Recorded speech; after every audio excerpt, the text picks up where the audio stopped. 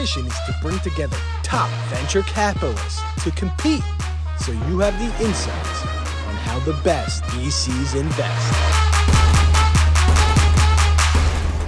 All right, so give a warm welcome and a round of applause to Ashley Aydin, Vs Ventures. Ashley, this is Ashley's walk-up song. Give it up for Ashley. Hi, everyone. It's so nice to be here today. Super excited to be next to this awesome rank of panelists. I'm Ashley. I am an early-stage investor at Vs Ventures.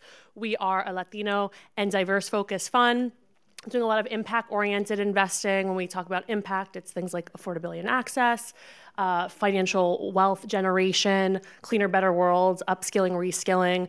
We do a lot of health and wellness, fintech, future of work, sustainability. I cover a lot of our healthcare and fintech verticals.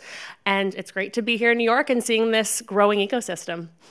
All right. Next up, we got Jason Scott, ANIM Fund. Hit the music for Jason. He picked this out himself.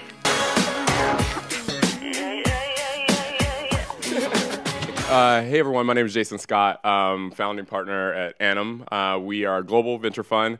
We really focus on technologies that are really supporting the movement of people, movement of goods, movement of money, so logistics, supply chain, fintech, prop tech, real estate tech, and just generally things that create economic opportunity across the world. And anything else you want me to say? No, that's it. That's it. Let's move on. I used to work here. Yeah. We used to have AC, so sorry. Yeah, we're working on it. Next up, you all know Samantha Rodriguez with Google for Startups Fund. You hit the Sam's music. Know me, but just to reiterate, Google for Startups, Black and Latino Founders Fund. Super happy to be here and excited to kick the show off. I won't lean in further. And last but not least, I should have gave him this belt to walk out with because he is a defending champ of PrimeTime VC. And he is defending this belt right here. Partner at Bessemer Venture Partners, Elliott Robinson. We're going to hit the music. I think he's in here. There he is. You hit the music for Elliott, please. And I'm going to give you time to run while I rapidly peel. Okay, I'm Elliott. Nice to meet everyone. I'm a partner at Bessemer Venture Partners. I've been in venture capital. I just started my 18th year. So as my wife likes to tell me, I have no transferable skills, and she's right. I lead the growth equity practice at Bessemer, which I started 5 years ago. Bessemer has been around a really long time. And the fun personal news and professional news is I'm moving back to New York in like a month. So I'll be back. Woo! Okay. Let's just give a little context how this works, right? So we're going to ask these VCs to debate a little bit today, and we have 4 questions for them. That is the first round. After every question, we put up a QR code, and you all will vote for the winners of each general question. The one with the most votes make it to the finals. So the 2 make it to the finals. So don't be hurt if you don't make it to the finals. It's all right. We'll keep you around for banter, but that is what we got.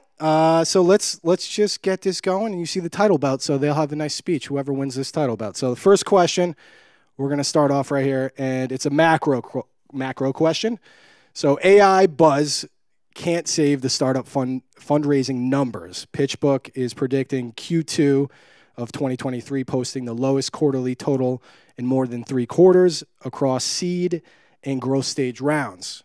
Question is, what's your opinion on why so many investors continue to be on the sidelines? We don't like that as founders. And just give us a little bit of the state of fundraising right now. So Jason, kick us off. You've been here. 18 years. He's been doing this for 18 years. So I think, a couple things. I would say, first and foremost, someone told me a long time ago that investors never get fired for the deals they don't do. They only get fired for the deals that they do, right? And I think ultimately there's a lot of upstream pressures. A lot of LPs, especially newer LPs to this asset class, are a little bit weary. And so I think for emerging managers who are still raising capital, it's been a little bit tough. And so they don't necessarily have that dry powder. And I think for the people who do have the dry powder, a couple things. I know personally, we're reserving some for our founders just to make sure the ones we have already invested in are able to survive this climate. And I think secondarily, I think there's still a lot of uncertainty, right? Like in terms of what's going to happen over the next 12 months. And so to your point, I'm not going to start investing just because of the AI hype, right? I'm going to start investing when I feel like I'm making solid investments. So. Ashley, what do you think here? Yeah, I mean, in terms of drop-off, there's been a 19% drop-off in deal numbers, right, versus the first half of last year. And so I think it's pretty dire out there. And call me more of a pessimist, but the IPO markets have dried up. You're seeing hardly any deal volume and liquidity out there in the markets. People are on the sidelines. And, looking at the past 40 years of IPO history, it usually takes 1 to 3 years. And so that doesn't just affect later stage investors, it trickles down to early stage investors. And we're all on the sidelines saying, well, how are these companies going to exit? What is that going to look like? What are the milestones and KPIs look like to really grow and scale these companies? I do also think you see a lot of funds that have raised in 2020 and 2021 with all this dry powder, as you mentioned, that are on the sidelines, being a little more opportunistic and saying, well, the next thing I'm going to invest in better be the best thing since sliced bread, or at least what they think is going to be. And then, you mentioned a really great point, which is a lot of investors are also on the sidelines just knees deep with their portfolio companies, trying to support them and make them survive over these next few months. I do think you'll probably see a little bit of a bloodbath in 4Q. And then hopefully I'm optimistic for a pickup back in 2024, early 2024. Elliott, what do you think here? So I'm going to take a little bit of a different angle to it. I like that. There was a time earlier in my career where you did like 1 or 2 deals a year, and that was venture capital. And then this thing happened, which was, we don't call out peers by name, but there was a fund named after an animal you might find in the desert or on safari. And then they changed everything. And there was another corporate fund out of Japan, maybe, that changed everything. And then we all found ourselves in a place where we're doing like 5 or 6 deals a year. And now they're gone. Well, they've reduced their investing. So when you think about just the quantum of dollars that they were putting to work and the speed by which they were doing deals, there were companies that would raise their Series A, Series B, and Series C in like 9 months.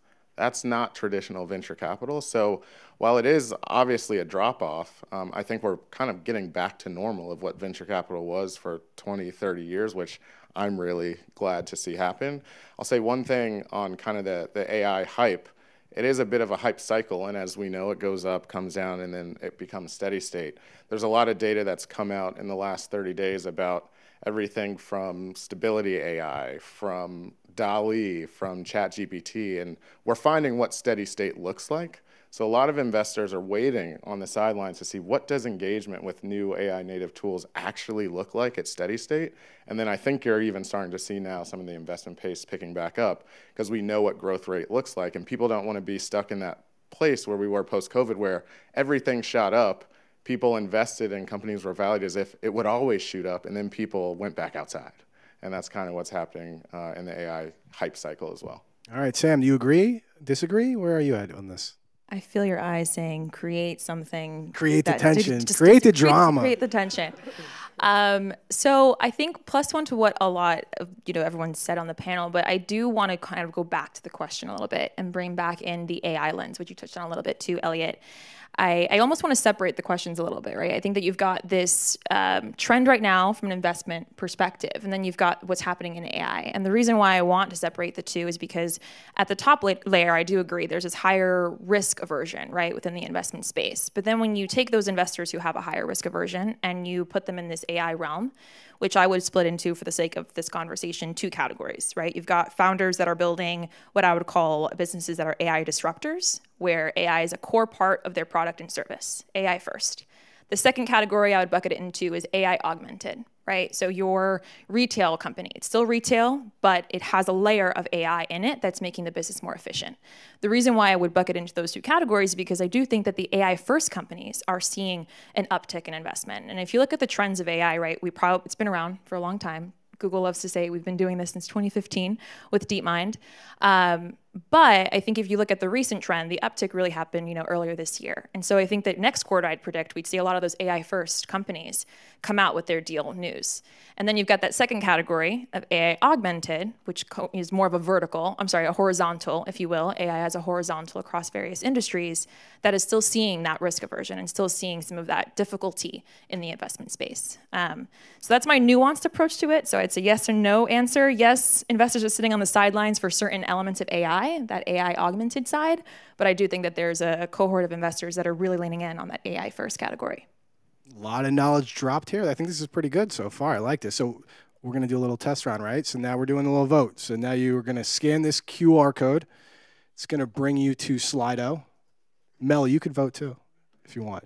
Anybody in here, you're welcome to vote. Anybody with a camera? Vote? Yeah, it's fun. Extra vote for yourself? It's all right. I do some voting sometimes too, depending on who's giving a little spice to their answers. Would that be public, Charlie? Yeah. No, yeah.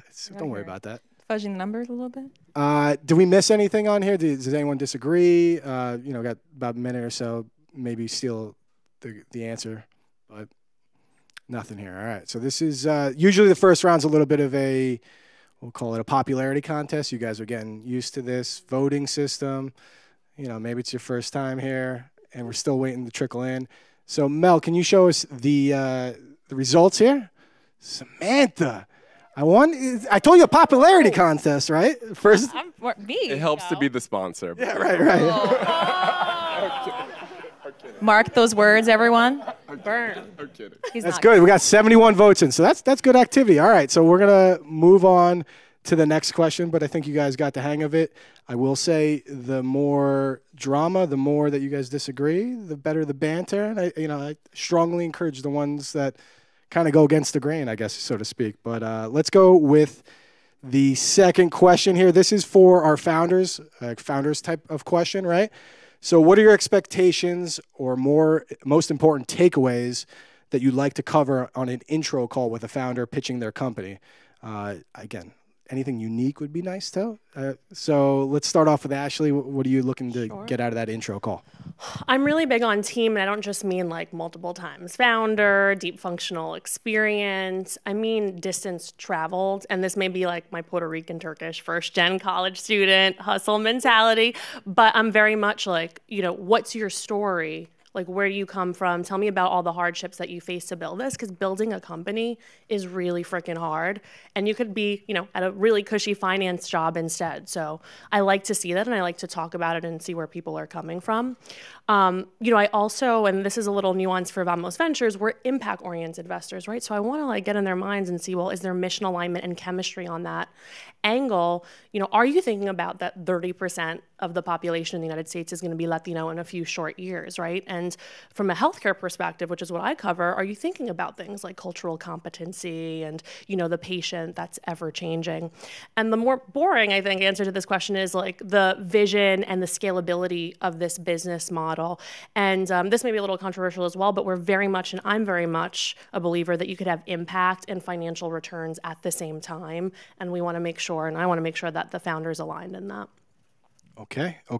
Elliott, what do you got here?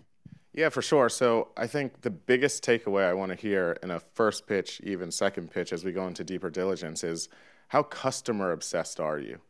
I think one of the biggest problems is people want to tell you about their technology, their product, why it's differentiated. But then the question is, are you like a hammer looking for a nail, or have you really identified where the nail is? Or are you scoping a hammer to knock it out of the park? It's the biggest mistake.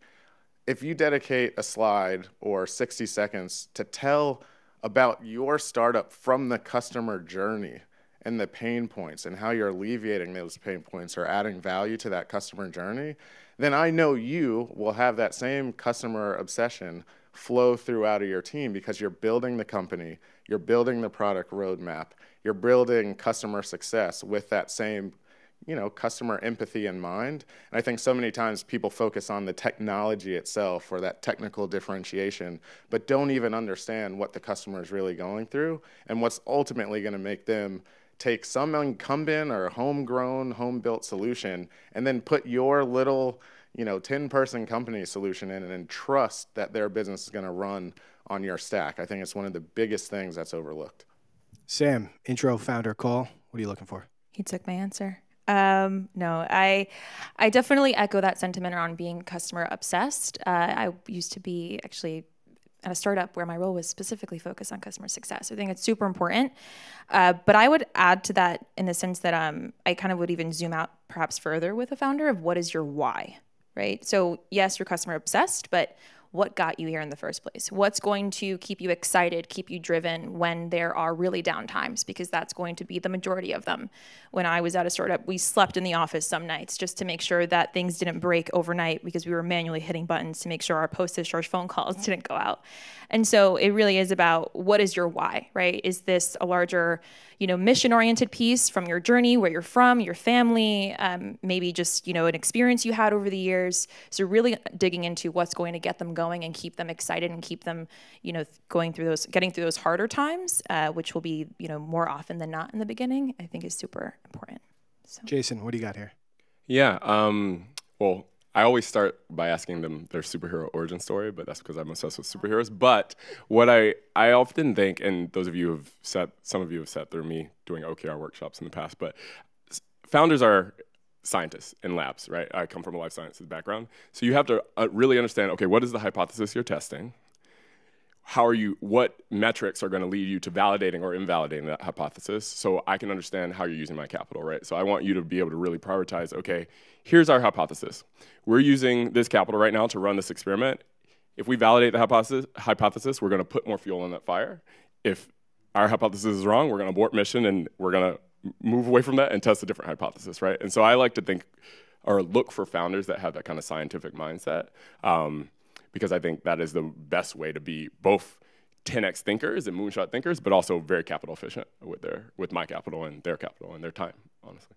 Okay. Jason, what is your superhero that you most closely connect with? I like that. We got the voting up. The QR codes are Closely up. connect with. I mean, Britney everyone Spears. wants to be Britney. Oh, do not closely connect with Britney Spears. I would actually say, I don't know what this says about me. I'm like Wolverine because I want to live a long time, maybe. When I was 5 years old, I used to say I'm going to live to 125, which I think is possible now. Back in the day, it was like a little questionable.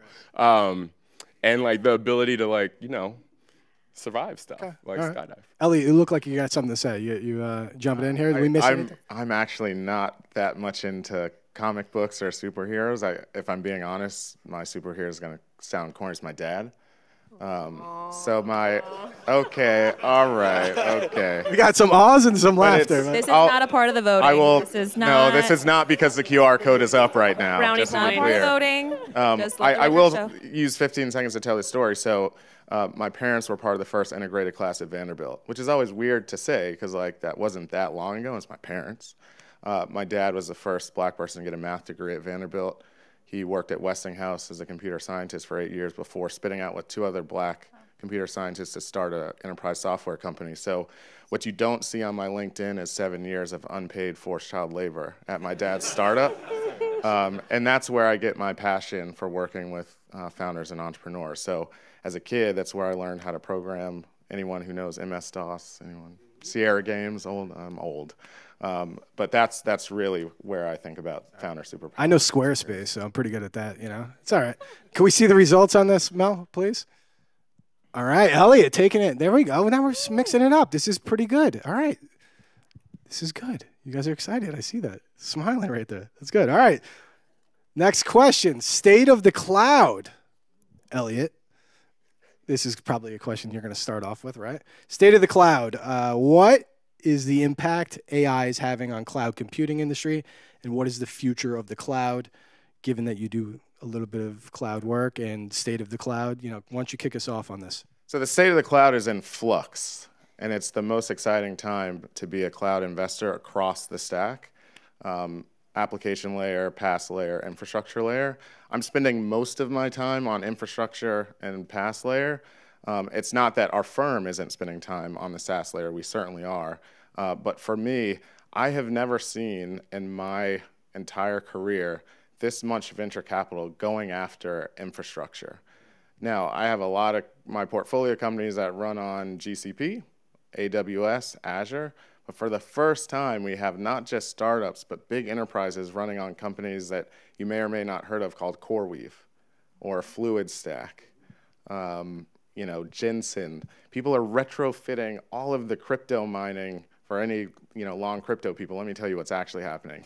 We're retrofitting a lot of that GPU power towards AI-specific and AI-native use cases, and that's totally disrupting. At the same time, where a lot of the large hyperscalers, Microsoft, Amazon, Google, are in a bit of flux with their own core business just because it's macroeconomic disruption.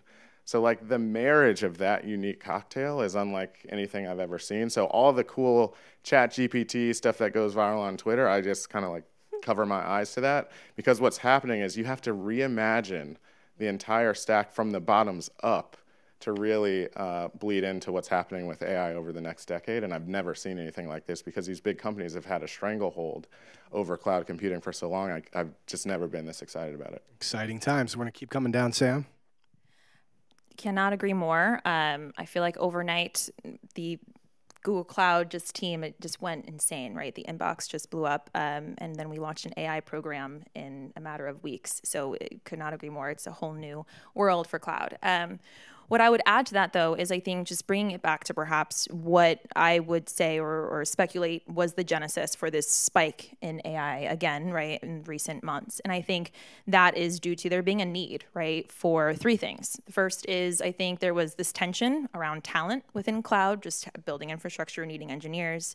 I think the second thing is there is a huge need for compute power. Still an issue, probably one of the biggest problems that I hear startup founders talk about when we're discussing their infrastructure and building on GCP. And then I'd say the third category is efficiency, right? How can we be more efficient as a company, but how can our infrastructure also be more efficient as being probably, for a lot of companies, their biggest line item that they pay for? And so in light of that, I think that just ultimately cloud will, because of AI coming into the fold, it is becoming more efficient. It is focused on compute power. It is, right, making things more automated so that talent isn't having as much of attention anymore. So that's the current state and maybe the more immediate future. I think looking past that, though, what Elliott pointed out is also something that I'm seeing happening where you have all these other players coming in. And I think that GCP is really excited by this, and tons of other big tech companies are too, talking about it, where there may be a future where there will need to be more of this multimodal, right, approach to startups, and seeing how startups might be kind of coming into the fold to build multimodal platforms that will help us in managing all of these incredible bustling startups that are coming out now in the infrastructure place or space. And I think that big tech firms, specifically just anyone focused on cloud, will have to put some skin in the game too. So those are my two predictions for very far out. Nice. Jason, what are you thinking here on the cloud? Yeah, I think I mean, obviously all those things are exciting as someone whose personal net worth is invested in a cloud company. But I think ultimately, like, what makes me really excited is honestly the accessibility of it. I loved that, for instance, GCP recently is now accessible to founders. I met a lot of founders when I was in Marrakesh the other day that were from Pakistan who have not traditionally had access to technologies like GCP. So they haven't been able to build using these AI tools and these AI platforms. And so I love the accessibility of it. We invest a lot in sub-Saharan Africa, and it's really awesome to see not only are they bringing the technologies, but Google, and I don't know if the other companies are doing this, but opening up these AI hubs in Ghana, right? And being able to bring not all the things that you just said, but to populations who have not traditionally had access to the tools, the job opportunities that you just mentioned, and also it's so awesome to now see some of these farmers that we're building. I'm not building. My founders are building fintech tools for in Nigeria now be able to use these AI models on their devices that they have not been able to do in the past. So for me, what's really exciting is the accessibility of it and how it's now becoming not just something that we're all privileged enough to have access to. And I think a plug for your fund, which invests globally. Yeah. There we go. Yeah. Plug for ANIM. All right. Ashley. When I used to think of cloud, I used to think of like hardware racks and specific location, and now it's about data and leveraging the data, right? And accessibility and making workloads distributed. And that's what's really exciting to me as it relates to sort of AI as well. It's, you know, when I think about sort of the healthcare context specifically, it's user experience. We have a company, botcode.ai, that was just announced today. Woo! Google Latino Founders Fund funded them. And what they're building is a chat bot, right? That is the interface of if you're going to a doctor's office and you're like, well, do you take my insurance? And like, what's this doctor's rating? And it's just so seamless. When I think about sort of, you know, cloud and AI and like the future of healthcare, I get really excited about personalized healthcare because there's so much data and caring for folks in more specific ways and doctors becoming agile. And that's what really gets me pumped. No, I was going to say, and then I think on the other end of the spectrum, something that gets me worried, obviously, is with all this data being in the cloud, like making sure that someone is innovating to make sure that data is secure, making sure that we're able to make sure that as all of the consumer data, as all of you are using Bard and ChatGPT all the time, you're putting so much information into the cloud that people are making sure that we're protecting that user data and protecting that consumer data.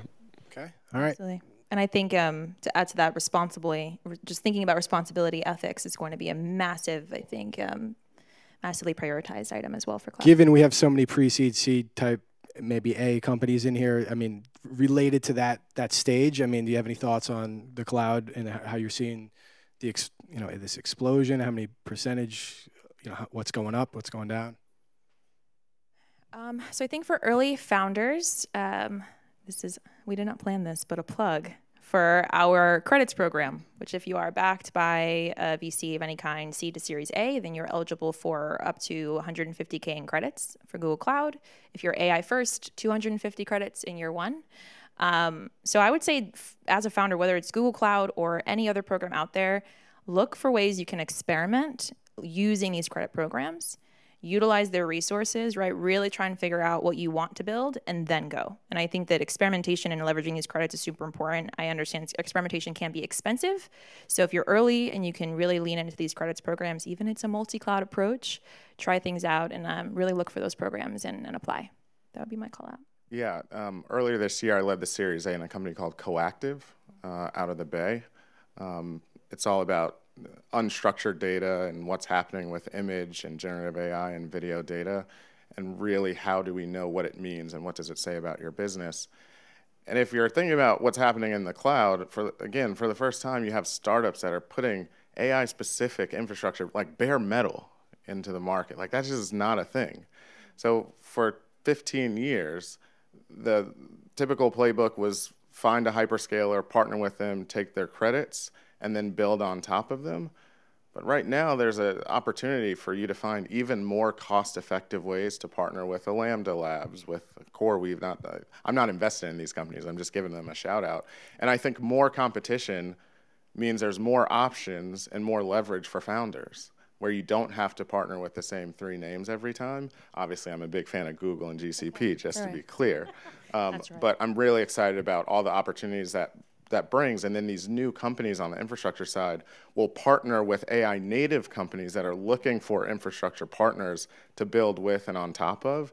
So it'll create new business development opportunities that I don't think we've seen, because sometimes going through the hyperscalers just can be tough, because your small company that might generate $1 million or $2 million in your first year, it just might not move Google's P&L or Microsoft's P&L, but it might really move the P&L of one of these startups that's still, sub $50 million ARR, and they'll do a lot to partner to scale your business, because it'll scale their business and workloads as well.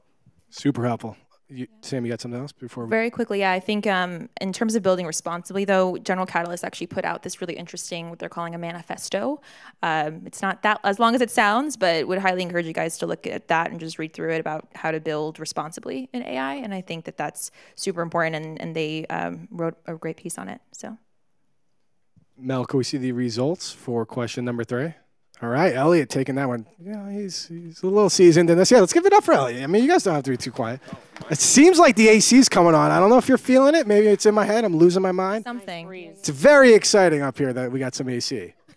Very exciting. All right, last question of the first round before we move on and cut 2 people, cut 2 VCs.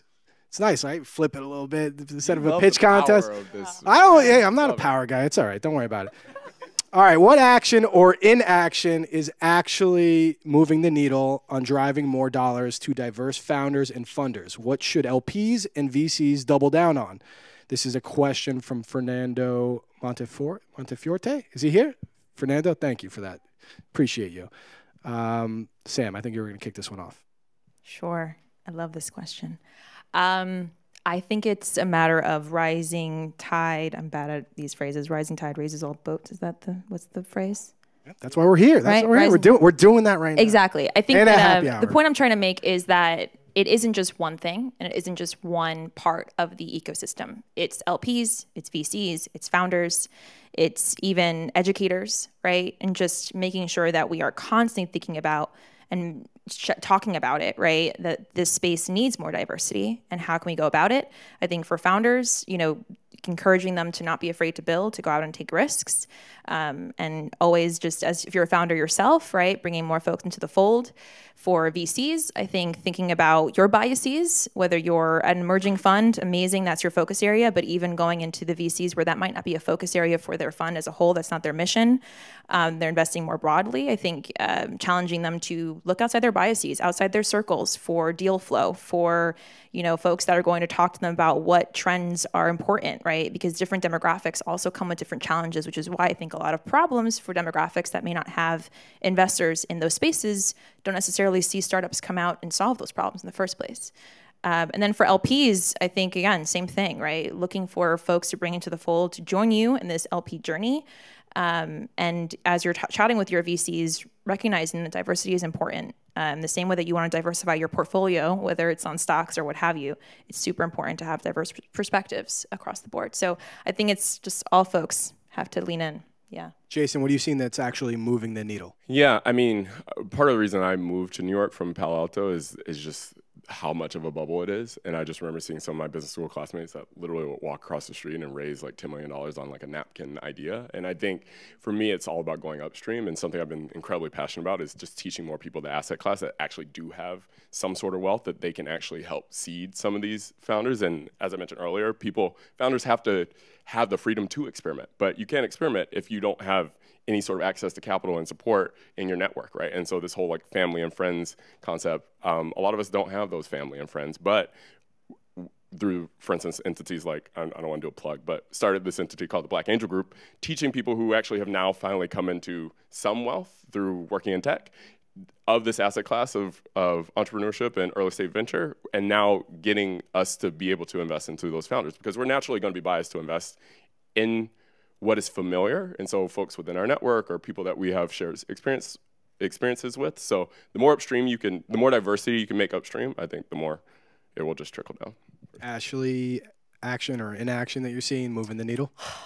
Listen, I think that at the end of the day, you can't make people who don't care. That's unfortunately why we have 3% of venture dollars going to Black and brown founders and just a little more going to female founders. And so I think about, well, how do we maximize on the people who actually care? And they could be, Black and brown, they could be other people who care. Something that was really impactful for me in my career was a program called Pledge LA.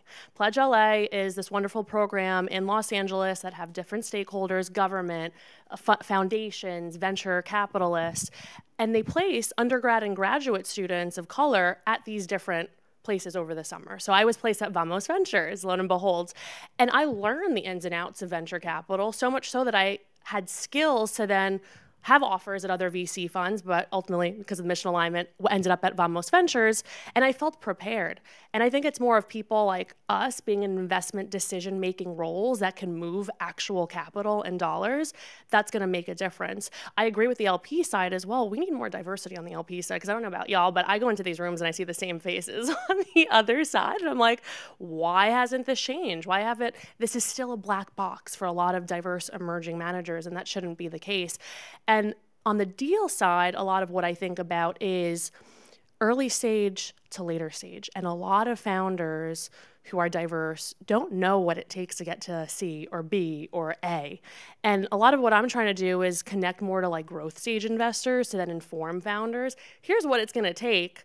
And hopefully we can support going upstream, building wealth, having these founders exit that then gets funneled back into the communities that we care about so that they can become angel investors, so that they can go out and build funds and be really awesome people that enrich and diversify the startup ecosystem. Yeah, it's pretty simple for me. The real tricky thing about this whole venture capital industry is the whole capital part. You can venture in to do a bunch of things, but if you have no capital, like you're missing a big piece of it. So I always think about, like, how do we go back to the source?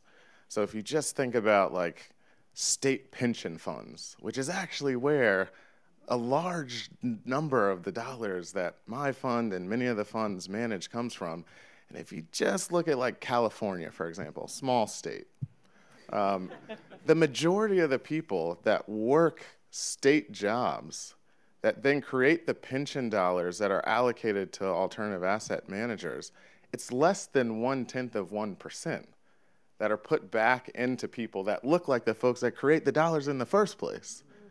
Like, just think about that stat. We're never going to get there unless that changes. So for me, behind the scenes, what I spend the majority of my time on is trying to get at the state level, even a little bit at the federal level on the Hill, getting us to reimagine the definition and the application of the emerging manager program, because it's holding us back. The person I often think about the most when I have this conversation is Charles Hudson, who's like an OG of the emerging manager game. But what is he emerging from? Like, he's been doing this longer than most of us. Like, what is he emerging from? Why is he still forced to go speak to LPs where now his fund, where he is, doesn't fit that program? And if you go right into the like fine print on the emerging manager program, there's this thing called Roman numeral, which means if you're a fund 1 manager, 2 manager, sometimes 3 manager, you can qualify as an emerging manager. And it's a loophole to then not have female-led or people of color-led funds be able to raise that capital, and then it doesn't even go. It's earmarked for a thing, and then they ship it out through this back door. So I'm not advocating for getting rid of the program, but it needs to be redefined and reimagined, and I think that will have the biggest impact on the entire ecosystem. Yeah. I think, though, No, you go. No, I was going to say, but I think, I don't know, maybe I'm just more cynical, but I just don't think that those institutions are going to, especially in macroeconomic environments like this, like actually like change. And so I think it has to be at the individual level, honestly. And like that is why I think just teaching people more about this asset class, because I think there are a lot of people who actually do have, that are black and brown, et cetera, but that do have some ability to invest in this asset class that just don't know anything about it, right? I talk to VPs at Google who literally are like, I'm still just investing in Google because I don't know what angel investing is. I don't know, like, what is the risk profile? When do I get returns? Like, how does it even work? What is it safe, right? And so I think like educating some of those people so that we can get more momentum, because again, I'm pretty cynical, but I just don't think that these institutions are going to like all of a sudden do the right thing. I believe it would make them more money, but I don't think they believe that it would make them more money. Yeah, I think the last thing, maybe emerging of the statements here, respectfully disagree.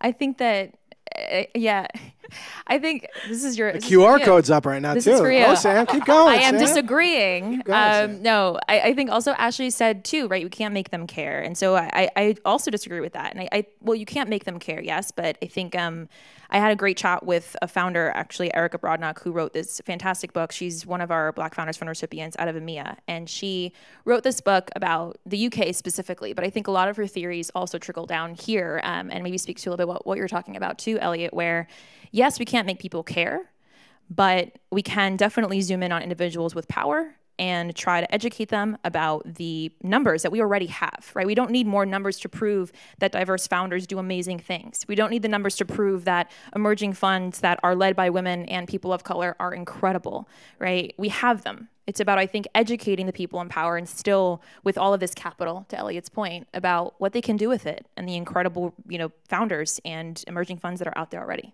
so. Something just really quickly that I didn't appreciate about this whole LP landscape, and I'll never forget it, a manager told me, he was like, you better know the politicians and the states in the room because they're the ones who have the real big money to make this thing a really big platform. And I'm like, wait, I don't even like politics, but you know what? I'm going to start hanging out with those people because they're the ones that have the big dollars. And so +1 on what you said before, I really do believe that. Are there any other accelerators or anything else that could help this community out that's changing the, I'm just going to speak on that. We are over-accelerated, underfunded.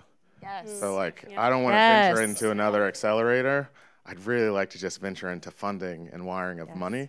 And, as a member of Black VC who does Breaking Into Venture program, I too do agree that we need more people to understand the practice of venture capital.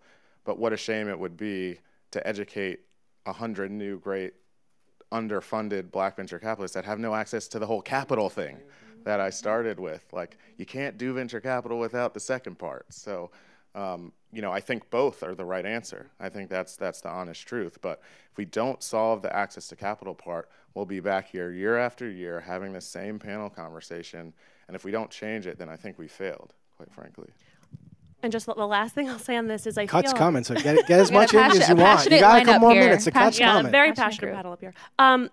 Unfortunately, I do find, and I'm curious what the rest of the panel thinks, is there's also this sense of there's not a lot of room for all of us. And it's so unfortunate of a dynamic because there is room for all of us, and that's how we all grow together, is working together and telling the ins and outs and secrets of fundraising and LPs and, you know, and how to succeed in this business. So that's something that I just want to see more of, and it's unfortunate that that's a dynamic in this space. Yeah, and I think it comes from, like I went to an event on Monday, right, that Insight Partners was hosting for underrepresented fund managers, and we are effectively all competing for these same pools of money from these the few LPs that are deploying. So I think that's the unfortunate part. The competition is created around us versus it being an innate or natural thing. But. Well, before we show the results and Gene is tabulating the winners to move on to the finals, I will say Fidelity is going to be hosting a partners get-together private so that you guys can all share LPs that are actually investing in this. So we'll be doing that with Nahal at ENIAC in the fall. So I'll be sure to invite all of you and keep you in the loop. So let's just see who won this round, not who's moving on to the finals. Elliott, you got it. It's close though, so there's a lot of votes, and I'm sure it seems like Elliott made it to the finals. I'm just gonna guess that potentially, but I'm gonna look at my phone, and Gene has given me the answers, and who's made it to the finals? I don't know, suspense. He loves this. I mean, I know I didn't, so it's fine. Jason, you didn't make it. I'm sorry. I'm sorry. 0 for 4. Sorry. It's fine. One day I'll get the belt. Ashley, I'm sorry. Sam, you made it to the finals with Elliott, so let's give it up for our finalists sitting next to each other. All right. First question. Many of our attendees today are founders or early stage startup operators. What are some of the habits you've recognized that the most successful early stage founders do? Sam, go ahead. All right.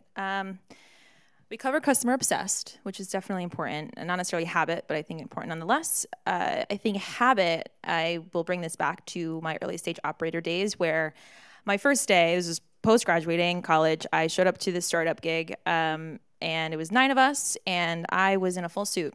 And everyone was very confused, as you can probably imagine.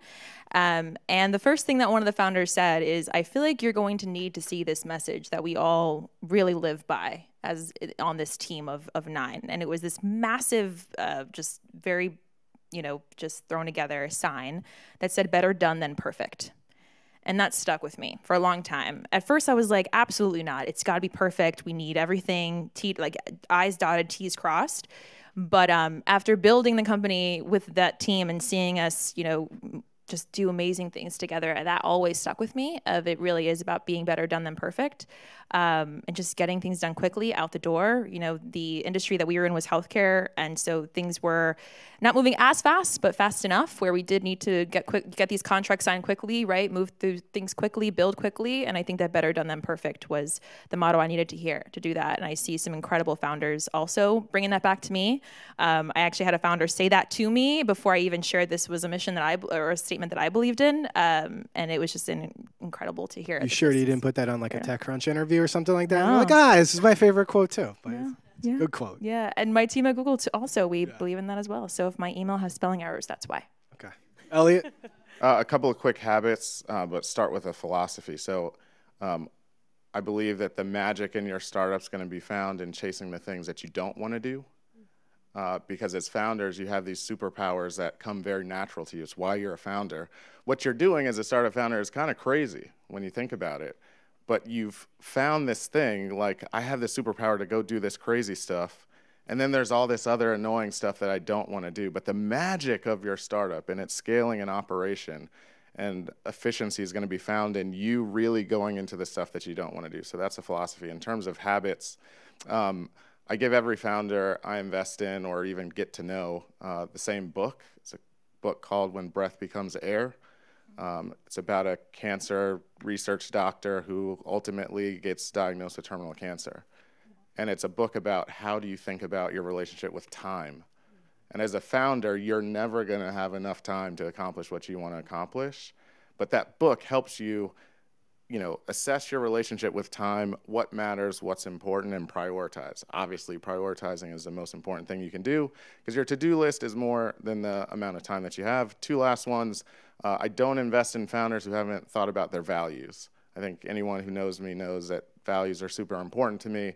If it's not something that's core to you, I'll pass, even if the numbers say that it's the right thing to do, because you'll have 100 decisions to make every month, 5 will matter, and then if I don't know your value set, we're going to have a real misalignment as an investor and board member on how to do those things. I want to know that out of the gate, because I'm pretty sure I know the tough decisions that you're going to have to face. And then the last one, and most important, is can you let go? Scaling your business only happens if you're willing to let go and delegate to really smart people that sometimes you don't even trust. Like, that's the hardest part. You're going to hire people that you know, and you're going to hire some people that you don't necessarily know that well. The question is, can you let go and preserve more time for those superpowers? And the founders that can't will never reach their full potential, in my experience. Totally. And I'd add one more, just as hearing Elliott chat through that jogged my memory a bit too, about just some of the incredible founders that I've had a chance to meet. I would also say just really being self-aware, right? Knowing where your strengths are and knowing where they aren't, and being okay and mature enough to say that you don't have strengths in those areas and hiring accordingly. I think that is super important. Don't try to do it all. Doesn't mean that you necessarily always need a co-founder. I have a separate theory on that, but I do think that it's super important to know what you're good at and what you're not good at. And I think that that plays a role into delegation, but also into building the right team, which I think is super important in the early days, like first 10 hires, crucial. So knowing who you need and why is important as well. So. All right, we're going to hold off on voting till the end for the finals. So the second question in the finals, what is an investment trend or vertical that you believe in that others don't? Elliott, you start us here. This is my favorite question, because we try to be contrarians even inside the firm. If I were to stand up in front of all of my partners and pitch something, we're big cloud SaaS investors at Bessemer. I think my slide would say on-prem software, which is crazy. But I think we're like approaching this weird time where we spent 20 years building cloud infrastructure and throwing everything in the cloud, and that's awesome. There's like all the benefits we all know about it. However, in this new AI first world, there's some really good use cases for building and deploying on-prem. And as a cloud investor, like, that's somewhat controversial, but it's just the truth. And I'm seeing it more and more. So not even hybrid, but just on-prem. And I think we're going to see some incredible companies, and all of us as investors are going to have to go back to, I remember early in my career learning SaaS metrics from perpetual license, and now I'm like going back into an old file to find perpetual license best practices and metrics, because we're going back to that a little bit. So that's something I'm really excited about that probably isn't fully accepted. I think I would give 2. I think the first one would be Web3. I don't think Web3 is dead. And that might not be as big of a hot take, but just how to put it out there. And I think the second one that might be more of a hot take, and I love that visual of if I were in front of my friends or in front of investors and I pitch this idea, they'd be like, absolutely not. I'm going to pull it out of the AI cloud world for a second, which is what I think Elliott and I are in all day long. But for me, I think consumer, specifically consumer products that are being built for just other demographics, I think are still super needed. I feel like folks maybe shy away from those investments right now. Maybe some argue they're not necessarily venture backable, but I do think that there is a lot of need still, specifically for products that cater towards communities that may not be at the forefront, right? Myself, I am constantly looking for new curly hair products regularly. I am testing, trying things out. It's literally my friend, I think Natalie in the room over there, a friend of mine, knows me for a while and can confirm that statement. But I think it's super important that we think about some of those communities that may not necessarily still have products available to them to wake up and go in the morning, right? Have their curly hair just out and about and do their thing. So The Lord is my barber, so I'm always looking for, as a bald man of color, I can't. You need products too. You need products like I can't go in Dwayne Reed and use the Bic and like the spray stuff. It's a different thing. So I'm with you. Don't forget about us, though. I will. Please make a T-shirt. That's so amazing. Want to share quickly? It's funny. I mean, because we invest globally, a lot of people ask us, how do you do, like, for instance, Nigeria or like some countries, and I often have to argue around how we manage geopolitical risk or currency risk, and there's all this concern around it. Yet, when you think about the banks that failed most recently, most of them were here in the U.S. And so that is one where I feel like I'm always fighting that fight, but I think there's just so much opportunity in a country that has 250 million people, and they still can't even pay for Ubers with credit card. They're paying with cash for most of their Ubers, and they're paying their rent 12 months in advance, and farmers are still driving 25 kilometers to the bank to deposit their cash. There's so much opportunity, right? And so Ashley, do you want to quickly? Yeah. I don't mean to be doomsday, but this is my healthcare hat on. I'm thinking a lot about like bioterrorism and biothreat and how this country is not. I know. This country's not prepared. He says with a smile. Oh, boy. I'm not evil, I promise. I don't have something up my sleeve. But how this country isn't prepared. It's so fragmented and inefficient. We all know how the healthcare system is, and something like smallpox running around, right? This is where technology is really interesting, and capacity and planning and medical delivery and crisis management. And so that's something that I'm thinking about a lot. Elliott, welcome to New York. So we got this going on for us. Welcome. All right, so last question before we wrap this up and get some drinks. It's a fun question. We like to end it off a little fun. Elon versus Zuck. Everybody sees this in the news. I think this was the most popular question that was submitted. very hard. So Twitter versus Threads. I I have an opinion, which we'll share. But do you think Zuckerberg's Threads will be able to stand up to Twitter long term? Share any more predictions between the two? Hot takes, whatever you got. Sam, what do you think? Oh. I got a take. Oh, go for it. I'm ready. You ready? Let's go. Go ahead. So for those of us of certain communities, the sauce on social media resides here. And my way of answering that question is I'm a very early first investor in a company called Spill. I was going to shout out Shout out Spill. Well, too late. So Do you have it for that win. downloaded? Yeah, of course. Come on. All right. So I think of it not the battle between Elon and Zuck, but really the battle between Elon, Zuck, and Fonz. I should have went first. Because if you see where the sauce is going, for those that know what the sauce is, it's going to a place, and now it's going to be like, you know, crypto bro threads and whatever's left. Like, good luck. Like, it's a great business. It's just not where like the future of social is going. So it's not just about Spill. Obviously, I'm an investor. I'm incentivized, but there's like community specific social that's happening in a way that we haven't seen before. So, you know, I'll leave it to the big corporations to fight over like who has the biggest, baddest, whatever download numbers. Who cares? I want to know where the sauce is, and that's where I'm going to. So we need to download this Spill app, is what you're saying. 100%. Okay. Okay. And I'm not an investor. Go ahead. In the company. I can't disagree, Charlie. I'm sorry, but yes, Spill. I'd say maybe a small nuanced difference in what Elliott said is that perhaps Threads is not the competition for Twitter, but I think Threads is indeed highlighting, a pain point that Twitter currently has because of the changes that Twitter is going through, right? I think Threads is at minimum creating a public awareness around some of the, sore spots that Twitter is currently experiencing and opening up perhaps more opportunity for other players in the game like Spill to hopefully have more brand awareness and build their own, usership in the way that Threads did overnight because of Instagram. I also don't think Threads is going to move the needle much because I do think we're in a world of conscious consumerism, and I'd like to think that people are hesitant to give Facebook another control lever on the social media space. So that's my add-on. Okay. So before I open up the voting, I just will show this nice slide that Sam put together here. At the bottom is the Twitter threads for everybody here. Their Twitter handles. Well, you're right. The Values VC does. My Spill. I still use Twitter, so I see you on there. It's don't like. I have 3 handles on Spill because it's less professional there. So I'm not gonna put my Spill handle out here, but I'm gonna put up. We follow each other. I'm gonna put up the QR code, and we didn't use this, but I want to throw it. So it's for anybody's got a question while we're voting. I want to throw this at you, and you're going to ask a question. It won't hurt. It might hurt. I was hoping someone in the back. He has a question. Right? Sorry, hold it. Here we go. No, that's all right. Well, first of all, thank you guys speaking to the box. I think it's a speaker. Microphone. Red one. Red one. Sorry. Got it. Get a good toss in there. There we go. Feel this? So first off, thank you very much for the insight and expertise. It's been great listening to everybody.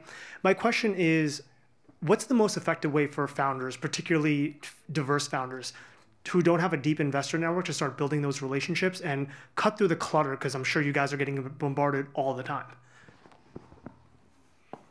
I can take this one. I'd say it's a couple of things. I think the first one is coming to events like these, right? Looking out for ways to network, build your network. Hate that answer, but it is the reality. So I think that's the first thing. Look for your advocates, right? Would be my second thing. And I think that perhaps the third piece of it too would be, figure out ways to also get free money as you're building too, right? And I think this goes for any diverse founders, all founders in general. Really try and get as much free money as possible before seeking investors. And I think that once you get an understanding of what you're building, what it looks like, maybe a better understanding of your product market fit, or in some cases, people are talking about a problem market fit, which I think is also an interesting perspective too. You'll have an understanding of what kind of investors you should be talking to, right? Like even founders that I know that are building things, like even our recipients of the funds, they'll say, hey, I want to meet so-and-so investor. We want to pitch them. And my question back to them is, why is this investor important for you? Why does this firm's mission align with what you're building? And really understanding that, I think, comes from having a bit more understanding of your own product market fit too. So I'll keep it brief. I'll tell you one thing not to do and one thing to do. Stay away from LinkedIn inbox. It's just the worst way to reach out. Because people write to you as if they know you, because they pay the whatever fee it is to send you stuff. It's just a zero. So save your time. What to do is use that saved time to actually know who you're reaching out to. The number of copy paste emails I get that have someone else's name in it, some other firm in the email, or literally have Yes. no idea. I mean, I'm not cool enough to do consumer clothing brands, anything. It's just not me. But the number of people that reach out and say, hi, Elliott with 1 L and 2 T's. I know you're really big into consumer, direct-to-consumer brand. I've never done one in my life, so now that's deleted. But someone spent time doing that. Just spend the time being intentional about what funds, what particular investors, and the ROI of just curating 20 outreaches, you'll probably get a 30% response rate versus copy pasting and sending 150 and no one will email you back, and then you'll end up hating the process. Yes. Oh, you go. I have one more thing to add. But. No, I would say two things too. I think one, to your point, investors are humans. Humans like flattery. So what article did you read, or what LinkedIn post did they post, or something that catches their attention, right? I mean, I like it too when Charlie says, oh, Jason had a quote on his LinkedIn, and this is the quote about a book. And I'm like, oh, Charlie's been looking at my LinkedIn. So it creates some sort of connection, right? But then secondarily, I think underrepresented founders generally aren't as audacious as represented founders. I don't know. I was struggling too. What is the word? And I think I just always encourage my founders, if you don't ask, or if you aren't bold with that ask, or if you aren't audacious and kind of courageous with it, someone else is going to get that meeting. Someone else is going to get that. I did lunch today with someone that just emailed me 3 times asking, can I take you to lunch? And I was like, okay, fine, let's go to lunch. And so I think just being audacious and bold, because someone's going to get that time, or someone's going to get that response. And I don't think underrepresented founders tend to be as bold about it. Mm-hmm. I would say have the ask for your peers, your fellow founders, because they might know, right? Other founders, investors, angels, strategics, what have you, and even go and do research on the portfolio companies of your dream investor that you've done research on, and reach out to those founders. I think a lot of times founders don't do as much research on us as we do on them, and that alignment is so important. Agreed. And I think the last thing I'll say too, and I'm curious if anyone disagrees with me on this panel about this statement, but doesn't necessarily always have to be an ask right away. I think there's something to be said about starting the relationship even before you are looking for an investment. Just even if it's hey, I saw you wrote this article. I just wanted to say hi. I know you're talking to a million other founders, and then running away. I think that little relationship building options or opportunities rather are super powerful. It's really kind of like dating, right? You kind of just start off first, say hi, and then before you have the ask, you've already met this person a couple of times or had a coffee chat or what have you before the ask even came about. Yeah, I can't think of any investment I've done where they were asking for money the very first time I met them, and so I agree. Before we show the results and who the winner is, I just want to say thank you to the production team that's been so helpful. Woo. Awesome. Yes. You guys are staying a couple extra minutes. We appreciate that. Mel, do you want to do the results here. There we go. Elliott. Elliott with the win. Elliott with the win. Elliott, take your title belt. Woo! Give your speech. You want to take 30-second speech or something like that? Yeah, so This is what am I yours. supposed to do? You can walk up here. This is do this. You know, you walk. That's around. not the vibe. All right. Let's keep all it right. cool. I'm going to use this time to talk about the thing that's most passionate for me personally, and that's about values, particularly in the startup and venture capital ecosystem. Obviously, it's something I talk about a lot, and I'm going to pair that with something that I talk about a lot, which is cultural fit, and the need to get rid of that as a construct. So we're sitting in a really big corporation that's trying to go through its own changes, but we're also living in this moment in time where when macroeconomic forces change, DE&I stuff starts to slide to the back.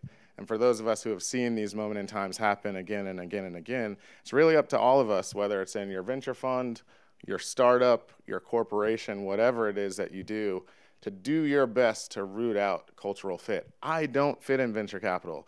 I wear J's to work every day. It's a better shoe than Allbirds. It's a trash shoe, this Allbirds thing. I apologize. I agree. And they're Wharton alum, and I still. They're awful shoes.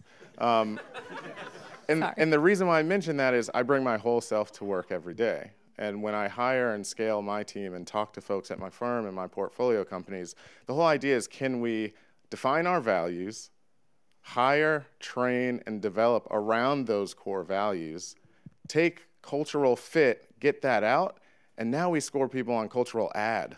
How do you add and expand the fabric inside of your corporation, your startup, your venture fund, your production company?